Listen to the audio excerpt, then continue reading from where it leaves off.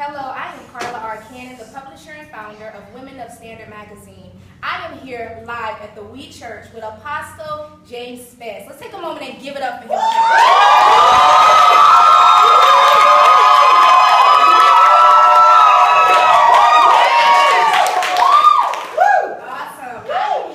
Awesome man of God. It has been a phenomenal service. Today is Sunday, March the 2nd, 2014. I am here to support this man of God in the release of not his first book, but his second book. Is that correct? That's correct. Awesome. So he has recently launched Handling the Destiny Cut. But before we go into that, I want to talk about his first book, Groom for Destiny. So you're here live with us today as we talk to Apostle Spence. So tell me all about Groom for Destiny. This is my moment. Well, Groom for Destiny has been all started. God blessed me with a book dealing with disclosing and writing some of the process and procedures that he brought me through. Things that I thought would disqualify me to be utilized by God. And at a point, actually, of a kind of desperation, where I really felt, unbeknownst to anybody, I felt a sense of unfulfillment and inadequacy. Almost to the sense of saying, God, get somebody else to do this. Because I just don't think I have what it takes. Based upon a set of mistakes in my life I had made, just an imperfect scenario. Not realizing that God always chooses imperfect people to do perfect stuff. And so the power of really walking with God is our imperfection. And the Lord spoke to me something profound that evolved into Groom for Destiny. He said to me, I'm taking what you call mistakes and I'm using them as tools to mold you to be right where I want you to be. I have always been planning for this moment. Hence, Groom for Destiny, this is my moment. Wow.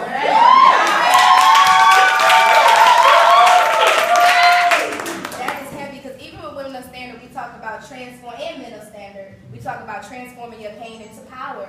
So tell us a little bit about, what are some of the things you address in your book for that person that says, my past is too dirty, or, I'm inadequate, I don't have the degree, I don't have the this, or mama wasn't there, daddy wasn't there. What specifically are you saying to that audience of people? Well, it's interesting. The Lord gave me this beautiful wife called Suzette Spence.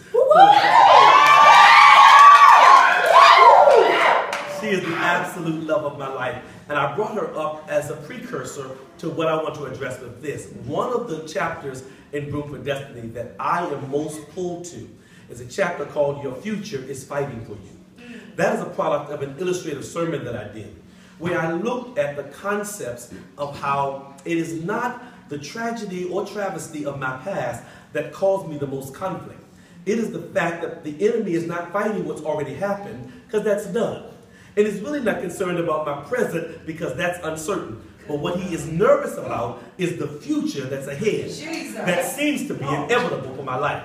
So I came to my realization that it is not my history that I should be combating. I should realize that I'm only here because my future is actually fighting for me. And so even those who may be watching and listening and participating in this, I want them to know that our futures really have already been foreordained by God. And it's not what we've done, but what we're scheduled to do that has the enemy most nervous. My future is fighting for me.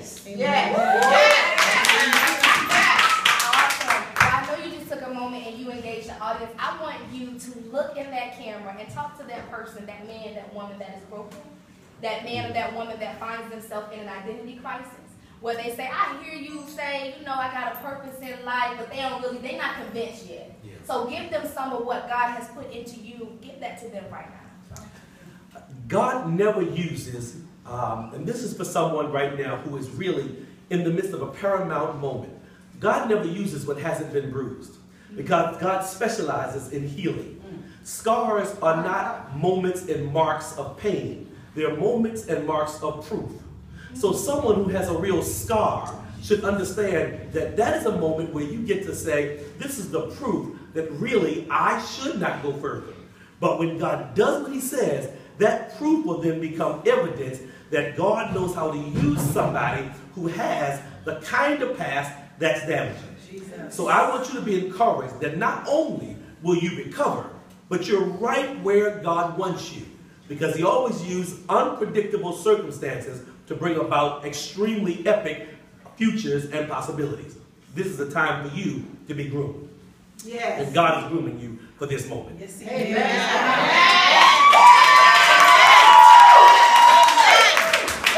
All right, so there you have it, Groomed for Destiny. This is my moment. Make sure you get the book. Now let's transition over. Today, excuse me, you launch Handling the Destiny Cut, Embracing the Power of Process. So we're going to talk about this book. So you transition from Groomed for Destiny to Handling the Destiny Cut. Man of God, tell us what that was about. I will be honest with you, I take no accreditation for it.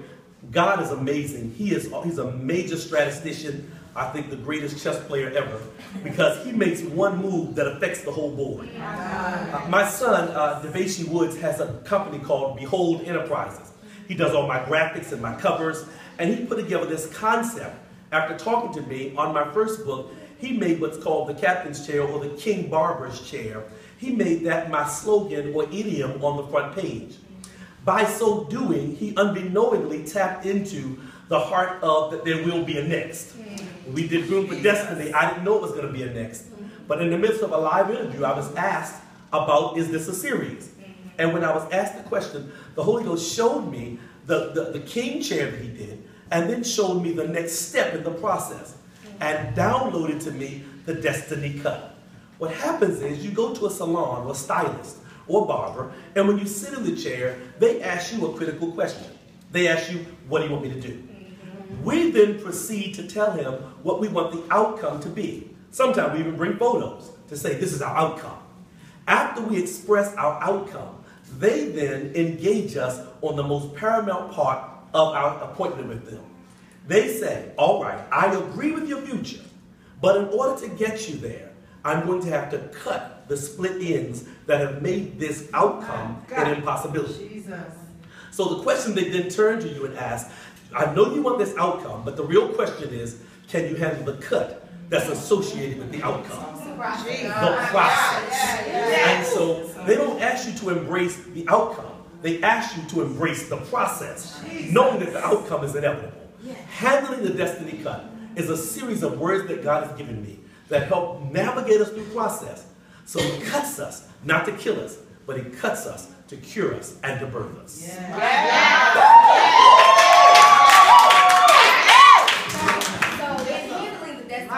What would you say to that person that, because I know sometimes even in my personal life, and I don't know how many will be honest and contest to it, but sometimes being chosen has felt like a curse. Yes,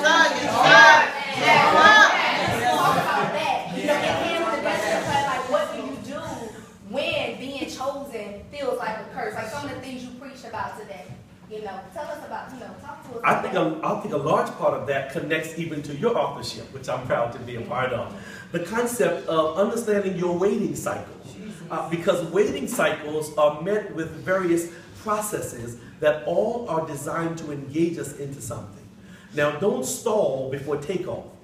Because what happens is while you're waiting, there's a period that seems like there's a stall, when really it is the power of the energy necessary to get you there building up. And if you don't learn to interpret the sound of power that's ordained for push, you'll misinterpret it as being a stall. And God said, I'm not stalling you. I see the process and I see the pain while you're in the middle, but this is where you get your greatest strength, when you're waiting in your worst pain. Because God knows how to take tragedy and turn it into triumph. Awesome. Let's give it up for him. One thing I love about Apostle Spence is he so has the spirit of a father. You don't even feel intimidated in his presence. You feel like a daughter, or if you're around him, you feel like a son. So in handling the Destiny Cut, embracing the power of process, I want you to once again look in that camera and talk directly to that person that may say, and I'm going to keep it simple, the process is killing me, so it feels. I think the key to the furtherance of your next in your life is really to do the simplicity, which is actually profundity, but the simplicity of the title or the subtitle, which says embracing your process. We all go through, but we waste the energy of the process fighting the process. Jesus. If I learn to marry my process, then I can live the greatness of my outcome. Jesus. So in your process, don't fight the pain. Understand that your pain is legitimate, your pain is authorized, and your pain makes sense. But there's a difference between going through something in obscurity and going through something in understanding. Once you get understanding, then understanding moves you to a place of power even before you come out of trouble.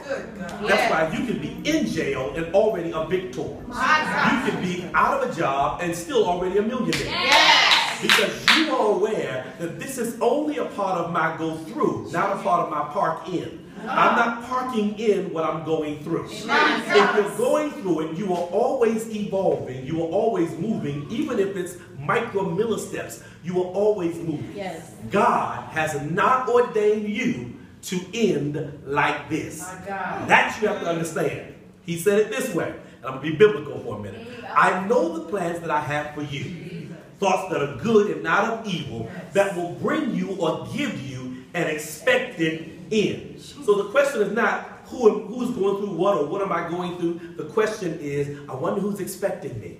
Because if I'm expected, I can't stay here because I've got reservations in the future.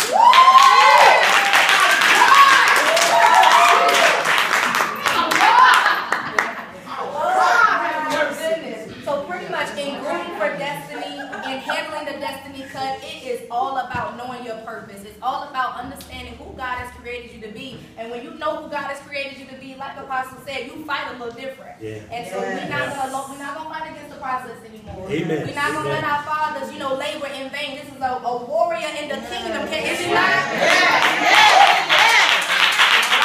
We gonna act like we know, right? So we bless God for this man of God. Listen, let's make this book a bestseller. Come on. We can buy junk, then we can buy things that are going to edify our spirit. We thank God for handling the Destiny Cut. Copy. God bless you. We have it available for you because it's actually entitled, since we came up with it being a series, it's actually entitled The Destiny Series. And my staff has put it together where you can go to thedestinyseries.com and you can acquire these books. And guess what? There are more to come from this series. So get involved now so you won't have to play catch up too bad. It is a major, major release of God. I thank you. I thank you. Bless you. And we're looking forward to being a part of your next. Amen.